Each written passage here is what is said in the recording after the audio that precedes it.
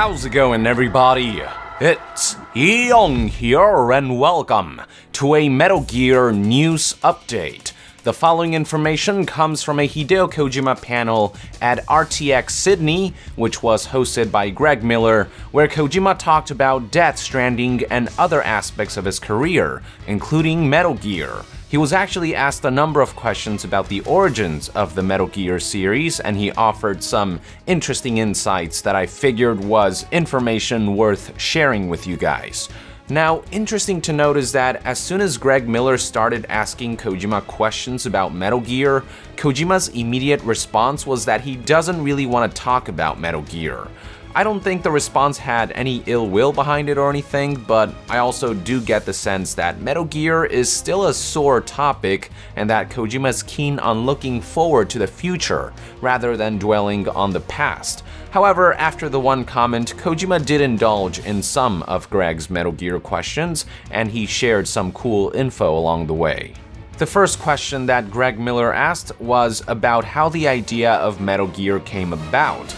According to Kojima, originally the project that was Metal Gear wasn't intended to be a stealth game. Originally, Kojima was offered to make an arcade-style war game that takes place on the battlefield where people shoot at you and you'd shoot back, and the game was to be made for the MSX. However, Kojima and company found that the MSX didn't have enough processing power to realize such a game. So what Kojima did was reassess the situation so that instead of having to fight your way around the battlefield, you'd have to sneak through it. This would not only ease the payload on the hardware itself, it was also an idea that hadn't really been tried before at the time. So yeah, Kojima didn't immediately come up with the idea of making a stealth game. Circumstances kind of forced his hand to come up with that idea, but it was a great idea nonetheless, one that took the shape of Metal Gear for the MSX, a fantastic game for its time. Greg then asked Kojima if he ever expected to be working on this series for years and years to come, to which Kojima responded that he made Metal Gear 1 with no plans for a sequel. When making Metal Gear 1, his goal was to make a game, complete it, and get it on sale. Simple as that. However, after making the first game, Kojima started to develop ideas for new mechanics that he wanted to implement in future entries. For example, he really wanted to allow players to hide under desks or inside lockers, and then have the camera shift perspective depending on the space that players are hiding to make the feeling of hiding and sneaking around feel scarier and more intense. While these ideas couldn't be implemented in Metal Gear 1 or even Metal Gear 2 due to the fact that the hardware at the time could only produce 2D graphics, when the PlayStation was announced and Kojima learned that it would allow for 3D graphics, he immediately jumped at the opportunity, as the hardware would finally allow him to implement ideas like perspective changes. Thus, Metal Gear Solid was born.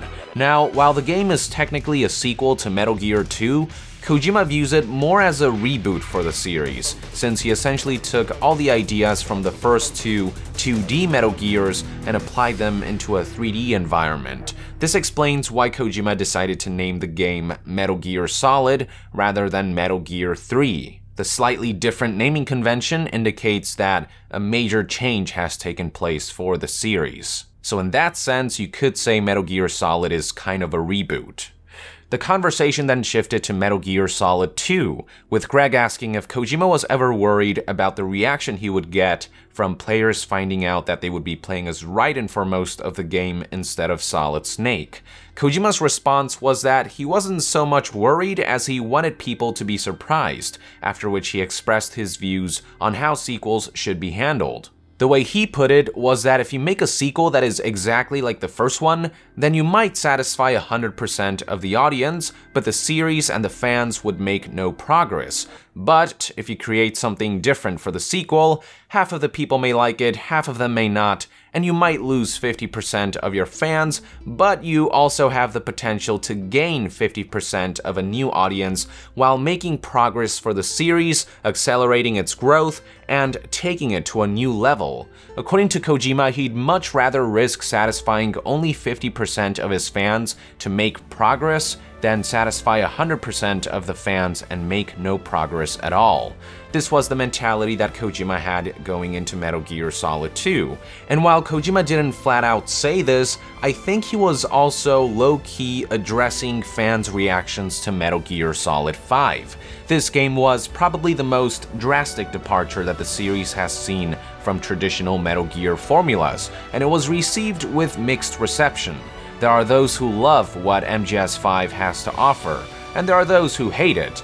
For Kojima, it seems as though this was a venture worth taking, even if it ended up dividing the fanbase, as it did allow him to steer the series into a different direction and make some form of significant progress, even if it wasn't the direction that some fans might have wanted. I myself appreciate the fact that Kojima has this kind of mentality. I think this approach is what keeps his games from ever feeling stale. You may not always enjoy the direction that he takes his games, but all of them bring something new, surprising, and even controversial to the table, and I'd much rather have that than a barrage of rehash sequels a la Call of Duty or Assassin's Creed. That's just my point of view though. Alright, so that's all the insight Kojima had to share on the topic of Metal Gear during his RTX Sydney panel. So with that, I would like to end this news update. Thank you for tuning in. Let us know in the comments below what you think about Kojima's insight into the origins of Metal Gear and his views on making sequels. And to be further updated on all things Hideo Kojima, stay tuned right here on Young Yeah. I'll see you guys next time. Young out!